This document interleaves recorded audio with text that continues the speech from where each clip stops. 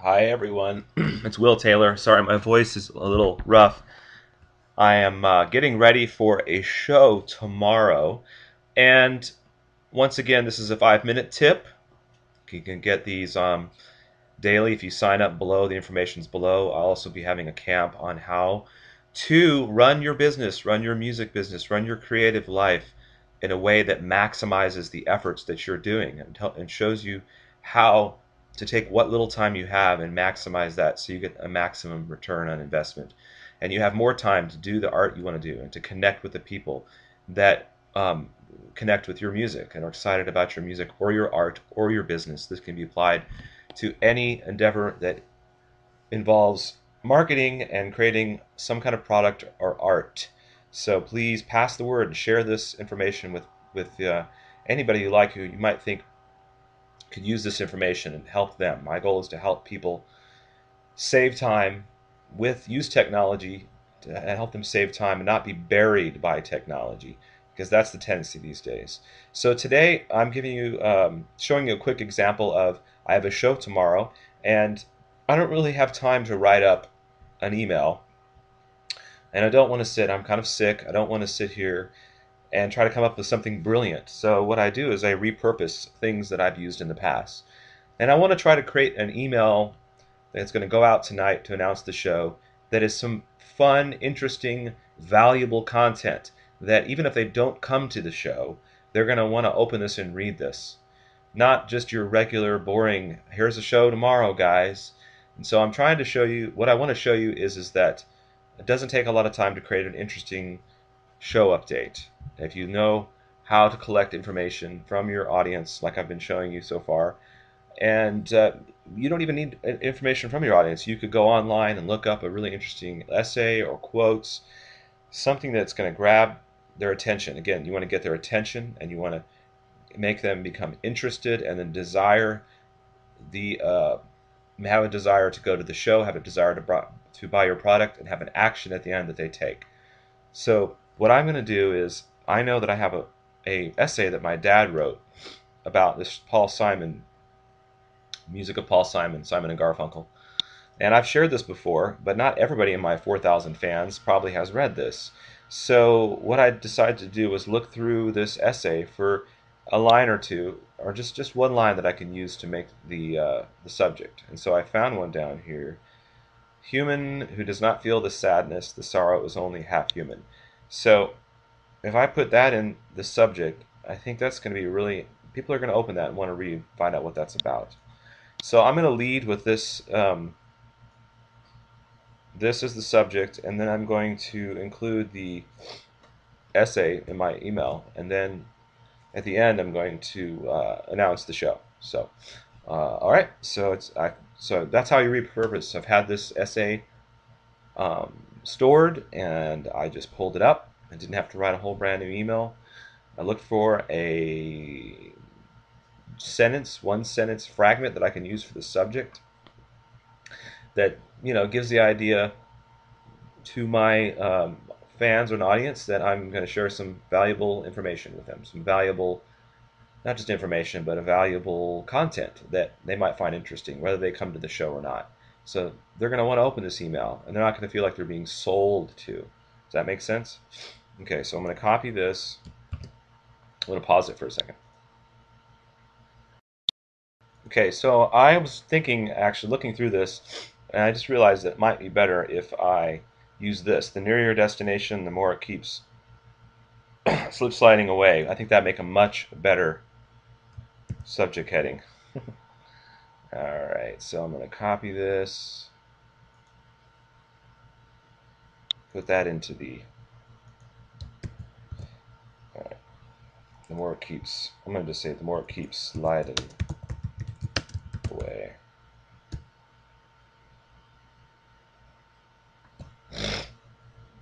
And then I'm going to just say something like,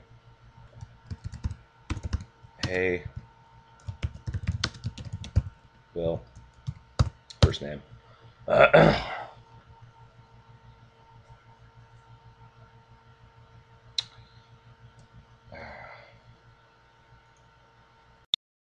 Okay, so what I basically did was I just took this whole uh, email that I have in one of my sequences and just added a line in here about the show. So I say back in 2010, da da da da da da. Enjoy this and join us tomorrow night at 6:30 for a free performance of this show at Central Market. Now, I also looked at the title of the essay here on Simon and Garfunkel from an old guy that was there. I can actually do a split test if I wanted to, since I'm sending this out to my entire list, and use that as a subject, because that's a pretty nice subject too. So I'm going to copy that. And if you notice, this is the whole essay, and at the bottom I want to have some kind of action.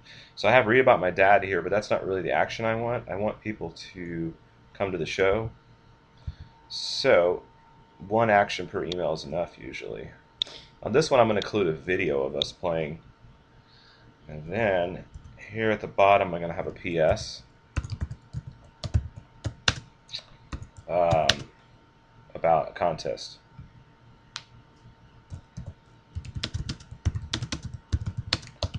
CD, join our mobile club, our new mobile club. So that's the action I'm going to go for. Try to get people to join the mobile club, and if they win, they can come to the concert and pick up their free CD. But this is a lot of content. It's a lot more interesting than just saying come to our show. And I had this saved, and it's something that I was able to repurpose. Now, if you don't have anything saved, I could go on and find an essay that's on a blog somewhere, and then just have a link to it, maybe like a couple sentences, and make sure that I credit the author and link to the essay. If you're doing your own original music, then this is going to be a little more difficult, but maybe you can pull up some quotes from your fans. Maybe you can write a couple sentences on a new work that you're premiering, a new piece of music. Maybe there's a cover that you're doing or something. Just be creative with it. So I'm just trying to give you an idea of how to make an interesting email announcement for a show that just basically takes 5 or 10 minutes and you're done, and gets a lot of interaction from your fans. All right, so thanks for watching. My hope is that you find some things here that are useful for your creative life, and that they increase your results, and that you let me know how it's working for you. And if you have any questions, feel free to contact me at any of the information below. Share this with your friends, and thanks so much for watching Will's Tips. Hey everybody, I am now doing a follow-up to this email that I just sent out, that I showed you, that it only takes 5 or 10 minutes to come up with some content that is interesting to your fan base. So they want to open their email up, see an email from you. It's kind of like the A pile and the B pile when you get your mail. If they see something that's selling, it sounds advertising like, they're going to immediately throw it in the mail. And that includes something like, hey, come to my show, or tonight playing at blah blah blah. Those kinds of things are going to immediately look like they're going to be put in the trash. But if you provide your your fan base with really fun, interesting, engaging content related to the songs, related to what you're doing as a musician, they're going to open their email and go, oh, I'm going to save that from email from Will, because I know that he provides content that moves me, that's interesting, that's emotionally interesting. So I was able to show you in this video how to do that with content that I had saved. But you could also do this very easily by just going on Google. Let's say you wrote a song about your childhood. You could research and find a poem, or find an essay, or just have fun with this. This is a fun process of something that you could link to in your email, and grab a quote from a poem and put that in your subject line, so that when people see your email, they will open it and want to read it. So I'm just showing you here some of the emails I got, and if you can see that a lot of these people were actually moved to the point of changing their plans. This person right here says, I can't miss this, and I know that she changed her plans, so I know her personally. Libby Kirkpatrick, let's see, Mike, this guy said, I'll see you tonight, bringing some friends, we love that. This guy says, beautiful, have a great show, I enjoyed hearing it. This person, great reading, I was compelled to follow the link and read about your dad. So, again, I had a link in there. I didn't say read about my dad. I just had a link right on his name, right there, Dad. So it's a subtle indication that they could click and go check it out if they self-selected instead of pushing something onto them. You know, it's subliminally embedded it into the message. And you can see that's how I talked about the show, too. I said, hope to see you tomorrow at Central Market Westgate, and at the top I also embedded. That's the action that I'm going for.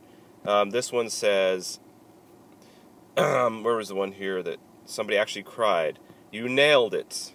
So you can see that this 10-minute email was very successful in getting people to respond and have emotion. This guy right here, this brought tears to my eyes. Just words, so much said in the space between them. And one of the things I realized is that maybe I could have my dad write an essay for every show that I could use and repurpose, and then have my dad at the show to sell his books, and that would add some more value to the shows. People getting to come and read, getting to come and read and meet him. So, from the emotional reactions to just these words. This guy right here, wonderful, well said. So, you get the idea. So, you know, if you just take a little extra effort and provide content that your audience loves to read and gets excited, they won't unsubscribe. They'll become loyal fans. And I want you guys to look up Gary Vaynerchuk, because he is the guy that has taught me all about this. He wrote a book called Jab, Jab, Jab, Right Hook, I believe. And it's all about give, give, give, give, give, and then ask. So there's another little piece of information that I think will really help you understand this concept, and that it really works. And people are always asking me, what is the return on your investment? Well, the return on your investment is you've got people that come to your shows, buy your tickets, buy your products, spread the word about it, and it works. It might take some time to develop, but this does work. So it's not instantaneous, and you'll find that you have to invest some time into this and give it some time to develop. But I've found really great success in this. So all the best to you, and there's some results for you to share. All right. Look down below for more information about the camp that I will be holding, and you can always email me or text me if you have any questions about anything. I'm glad to help. Another thing that I wanted to mention is I'm actually making this video from my iPad in my car as I wait for my daughter to finish looking for some shoes. So another cool hack or shortcut is this program. It's an app that will allow me to make a screen share video and show you on the net where I'm, show you things and record that and upload it to YouTube and share with you guys. So there's another little hack. I'll put down below what the name of the app is if you're interested. But I was able to knock this out while I'm waiting for my daughter to finish shopping for shoes. So there's lots of little tricks like that, and that's another one of them. So there you go.